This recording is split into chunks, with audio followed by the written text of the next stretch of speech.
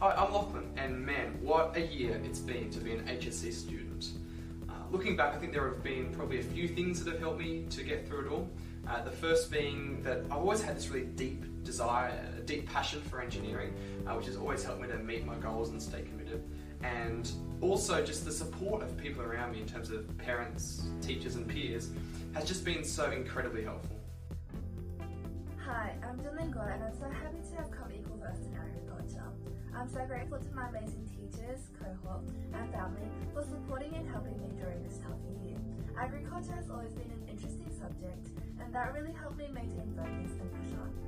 Hi, I'm Jason Liu, and the two things that really helped me achieve equal first in HSC Agriculture this year were the genuine interest I found in the subject on the school farm and the enthusiasm of my cohort, which really rubbed off on me, as well as the support of my parents and teachers.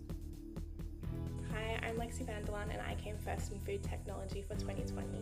It's so exciting to know that despite this crazy unpredictable year that we've had, all our hard work still paid off and there is so much more exciting things to come in the future. 2020 was a really challenging year for completing a major project.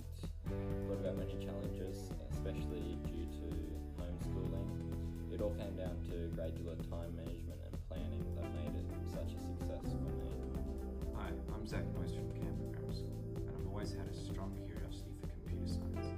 But my good year in software design and development is also a reflection of my great friends and supportive school environment. Now, my teacher did suggest he buy a celebratory